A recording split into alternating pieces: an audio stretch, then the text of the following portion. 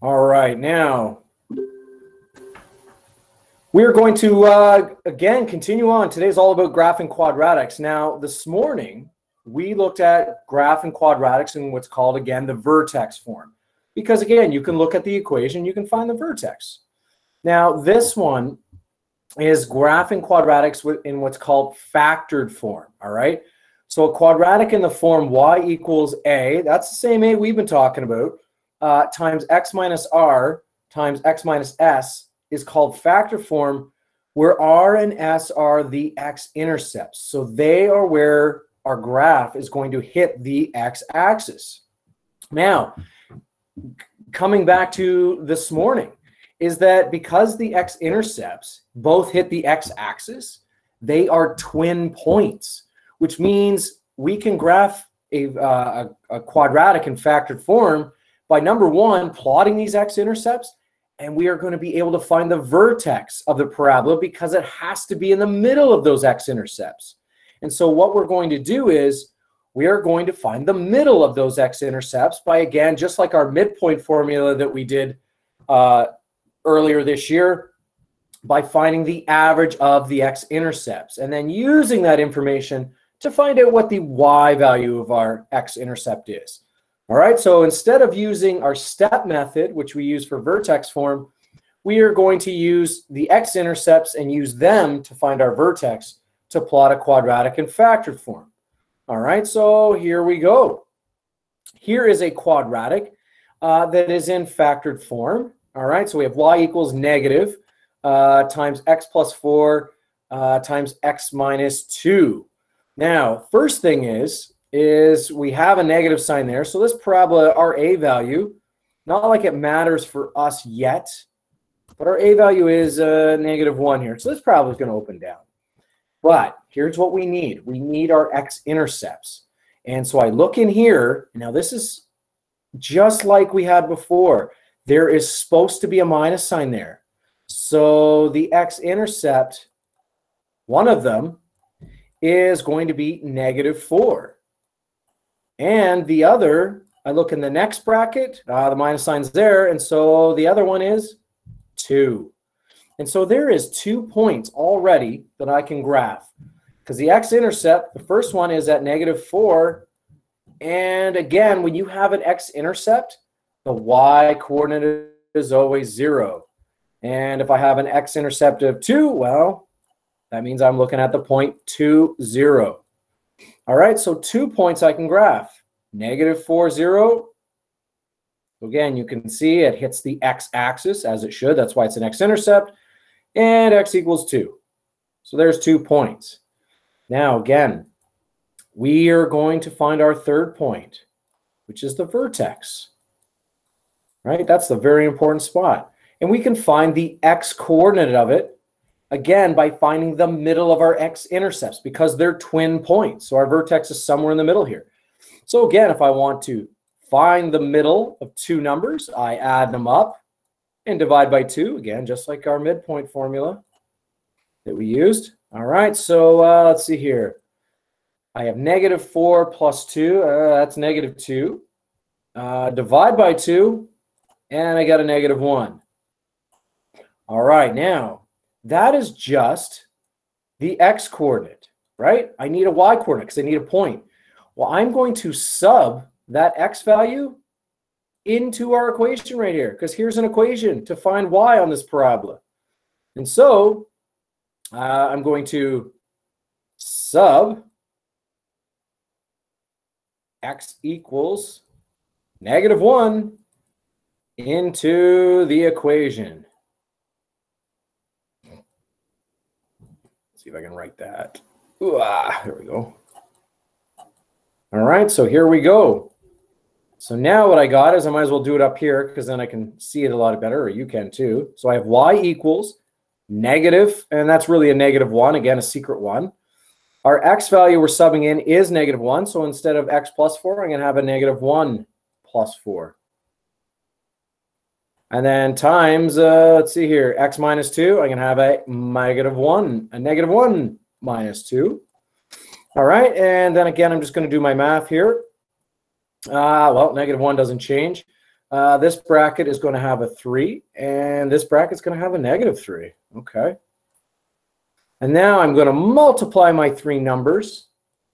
All right, so I have -1 times 3. That's -3 times -9. That is, oh, sorry, that shouldn't be a -9. It should be a -3. -1, -2. I wish somebody had jumped in there for me. Oh, let's get that erased. There we go. Make that nice. So that again is a -3. I guess I was looking at these two threes in my head. All right, so -1 times 3 is -3 times another -3. Negative times a negative gives us a 9. And so our vertex, all right, is at the point. Our x value is -1 and our y value is 9. All right, so now I'm going to plot that information. All right, so let's see here. -1 up 9. 1, 2, 3, 4, 5, 6, 7, 8, 9.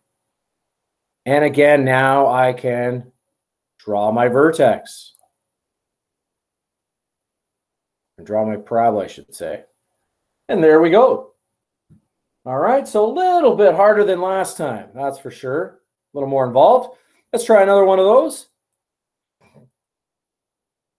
All right, here we go. So we have the quadratic equation, y equals 1/2 x minus 6 times x plus 2. All right, so again, the first step here is to find my x-intercepts. All right, so one of them, what you're essentially doing here, finding the x-intercept, is what number makes the bracket 0, right? Because your y value is 0. All right, so in this case, x equals 6 is one of them. All right, which will give me the point 60. And the other one here, what makes this bracket 0? -2. So x equals -2. All right, which again, that means I got this point here, -2, 0. There we go.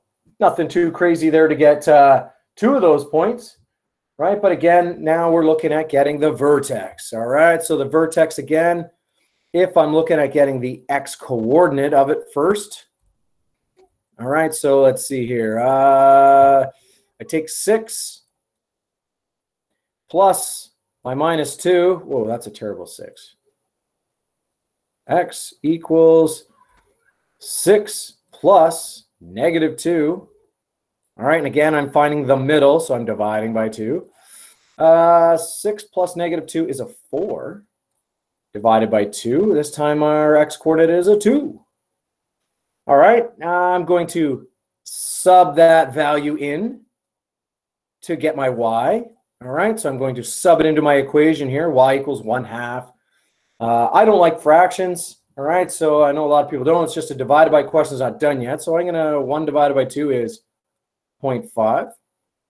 All right, now the next bracket, x minus 6. Well, x is 2, so I have a 2 minus 6. All right, then my next bracket, x plus 2. Well, that means we have a 2 plus 2. All right, so simplifying this, let's see here. We got a 0.5. Whoops, 0.5. 2 minus 6 is -4. And 2 plus 2 is 4. All right. I then multiply my three numbers. Well, a half of -4 is -2. Times 4 is a -8. And so my vertex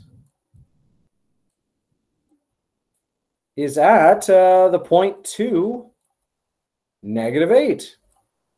All right.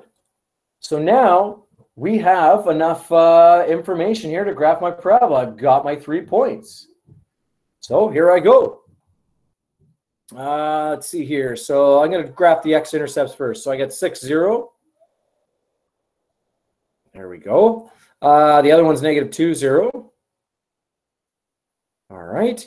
And my vertex finally is at 2, -8. So I go down 2, 4, 6, 8. And guess what? The parabola opens up. There's my positive a value. Just a little note there, but there is my parabola. Again, I'm going to label my points here. So this is 6, 0 right here. Oops, sorry, it's not. It's negative 2, 0. So that point's negative 2, 0. Got to label our points. So I'm going to ask you to do 6, 0. There we go. And our vertex here is at 2, negative 8. And there we go. So that is how we graph in factored form. We got to find our x-intercepts and then use them to find